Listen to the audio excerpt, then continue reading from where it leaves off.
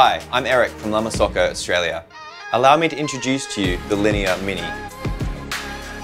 I'm going to show you how to get your milk coffees spot on.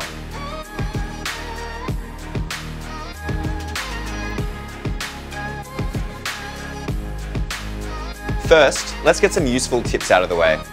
1. Fresh milk. Always use fresh, cold milk.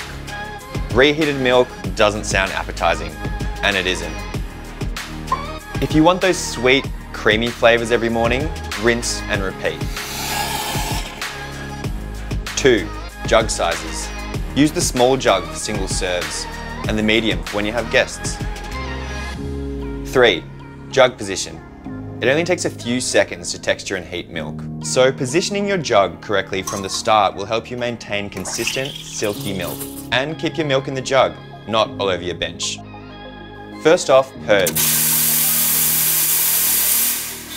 Line your jug up with the spout.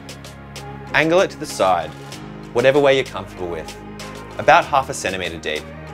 Turn up the steam wand and get a nice smooth whirlpool going. Stretching.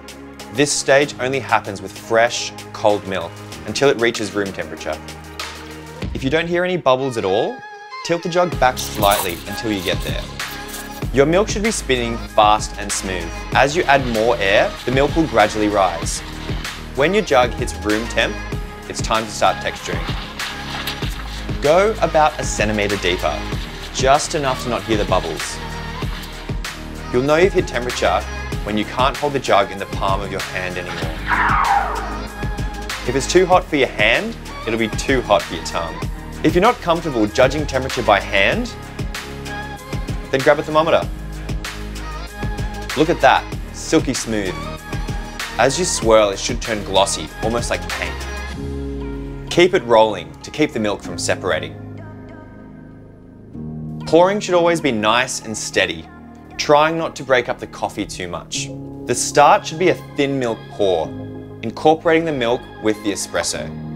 Around 2/3 full, you can start bringing the jug closer and more level, allowing the top foamy layer of milk to pour out and finish the coffee off.